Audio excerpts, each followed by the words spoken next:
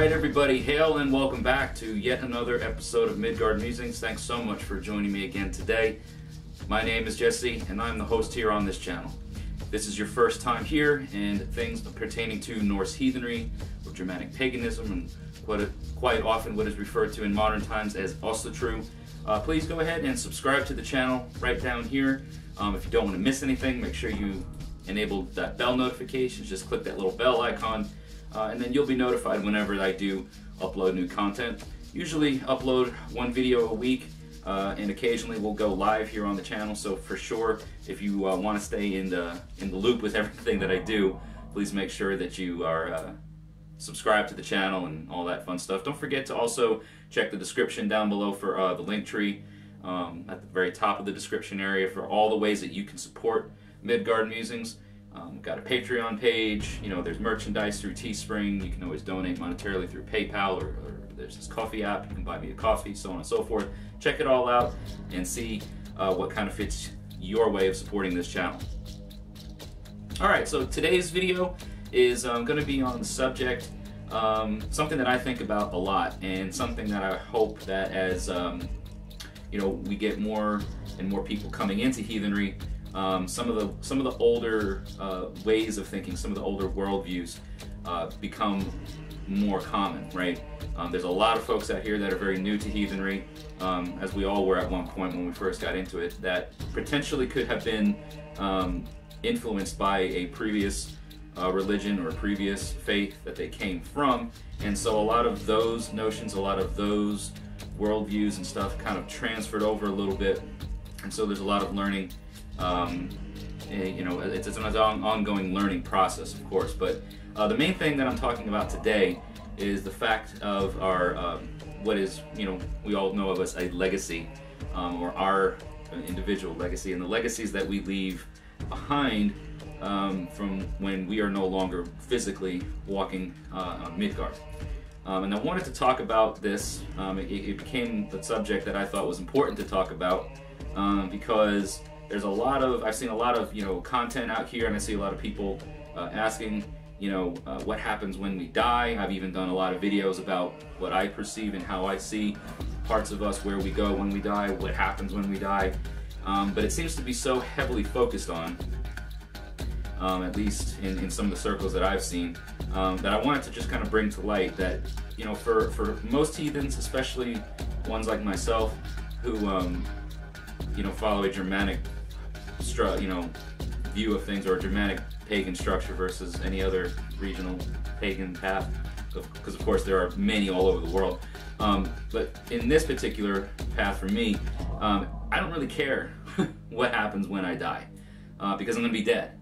My physical shell will be dead. It doesn't really bother me too much about thinking, well, where am I going to go when I die? Am I going to end up in Helheim? Am I going to walk the fields of Asgard? Am I going to be in Valhalla? Am I going to do all these types of things where it's like, it doesn't really concern me too much, because whatever's going to happen is going to happen. What is a concern for me though, and what I do focus on in my daily life, is what legacy do I leave behind? What will I be known for? What memories will people who live have of me? Because I'm going to refer a lot throughout this video, at least a few times, for one of the most probably quoted stanzas of the Havamal, which, depending on the translation that you look at, is going to say something different or slightly different, but it basically says, and I'm just going to say verbatim, that cattle die, kinsmen die, we ourselves also will die.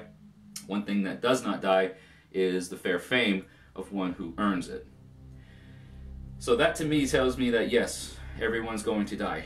We don't know anything about where we will end up for, quote unquote, this eternity or anything like that. It's not like, our deeds right now are going to determine where our eternal self resides, or it's not like I believe in any sort of, punishment after death or anything like that, which was kind of the way I was raised to believe in a very Christian way of thinking.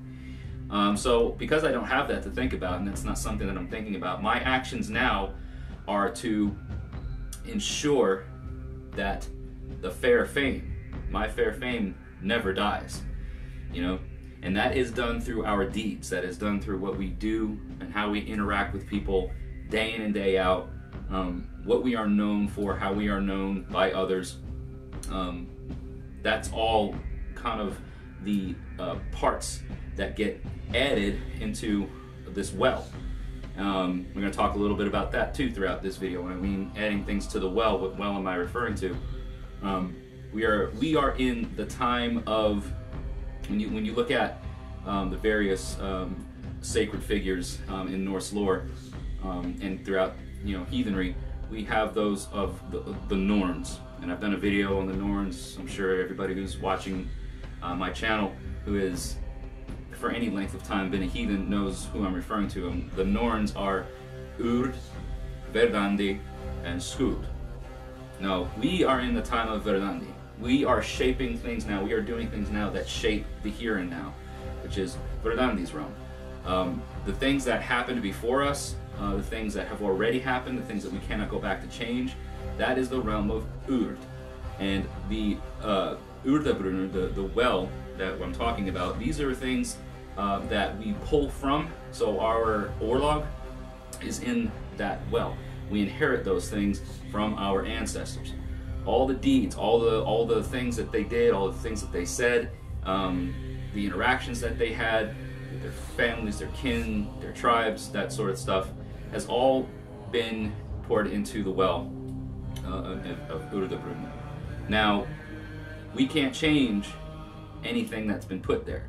What we can do, though, is we can add to the well now, so that way the next generation, our descendants, who have Orlog from us that we leave behind to pull from, have good things to pull from. They have good, strong Orlog, and that will add yet another layer into the well. So that's where the legacy thing comes in for me, right? It's we have parts of ourselves that will live on after our physical self has perished or died or expired, if you will. I've done videos on the parts of self, which you can go back and check in the annotated cards that appear as we go throughout this video. But the legacy is that fair fame that I mentioned in that one stanza from the Havamal. Is the fair fame of one who earns it will never die. That is our legacy. So what legacies we leave behind are going to have a very strong impact, or can have a very strong impact on our descendants, on our loved ones, those who are going to be alive after we're gone. What they say about us, the words that they speak over the horn, the memories that they recall, the deeds that we were known by and known for, all those things will keep ourselves alive and parts of ourselves alive. That fair fame.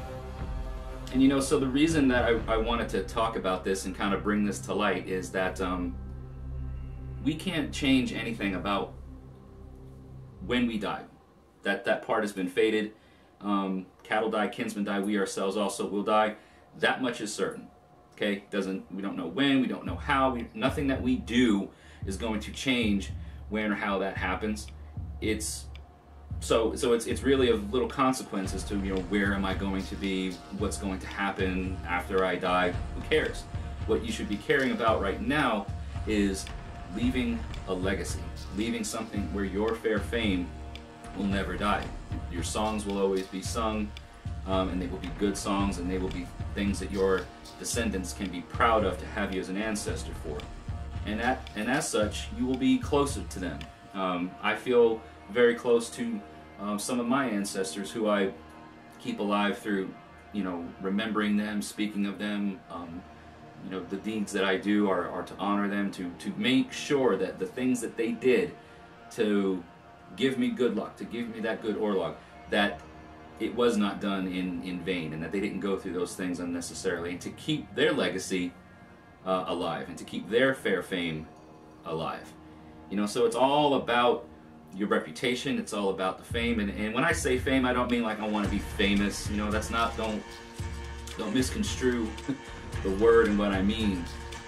That's why I wanted to mention all throughout this video that it's your legacy, right? It's not like I want to have 8 million subscribers on YouTube and I want to be known all throughout the world or whatever. No, I want to have I want to have good deeds done for those that are nearest and dearest to me, and if I can help anybody else, you know, whether it be through, you know, YouTube videos or meeting in person or doing things, you know, that will help another in their growth, that's not going to hurt me or mine, great. You know, those are all good deeds that are being added to the well now in this time that we are in the Verdandi, that are going to shape what will and what could happen, the school, you know. So our descendants will be in their Verdandi times, but that is not now for us. That is in the realm of Skuld, and what we are doing is shaping that, right? What we are doing right now is shaping that. So we can shape it for the good.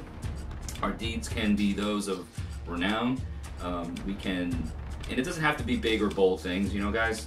It doesn't have to be that you are, you know, building a hof somewhere on property that you bought, you know, 1,000 acres, and you're turning it into a, you know, recreated, you know, Norse village or something like that. It doesn't have to be anything grand like that. Hey, if that's what you can do and you want to do that, rock on, right? That's a pretty fair. that will give you some fair fame for sure. But it doesn't have to be that grand or that exuberant. The thing that I'd like to remember is something that, if you guys have watched my videos, you know who Eric Shervin is from the Ravens Call. So Eric Shervin has mentioned in some of his videos, at least I think, me personally, like we've talked in a video, and he mentioned how that we are in saga times. We are in times that now the stories are being written, and those stories will be told, you know. So what we want to have added to those pages, those stories that are being written, is entirely up to us, and we want them to be good stories. Things are going to be up and down, you know. Obviously you're never going to have the same plane of things going on. It's always, you know, roads are going to be bumpy, there's going to be curves that you have to navigate around, there's going to be challenges. Life is just life, you know what I mean? We don't want to be delusional in sense of what reality is and how sometimes things just are rough, you know. But we are nonetheless in saga times. These stories that are being written, we are going to be a part of those stories that our ancestors, or sorry, that our descendants read about, that we were living in as their ancestors. So how will you be remembered? What are you doing now to be remembered?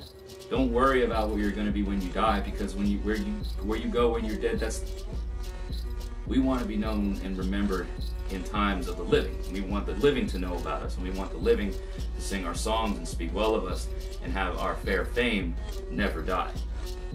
So that is where my mind has been very recently, and I wanted to share it with everybody here today. So I hope that me, you know, sharing what I had to say is giving you guys some things to think about, and shift your focus. You know, if you are one who thinks more about death and after death and the things that happen after death, not to say that it's, you know, it's very fascinating and it's very interesting, and don't get me wrong, I love looking into those things and thinking about those things and educating myself and becoming more knowledgeable, especially for those of us who are heathens who work in, you know, some of the more spiritual aspects of things, when we are, you know, casting runes, or when we are working in Seidkona or Seidmother, or any of the other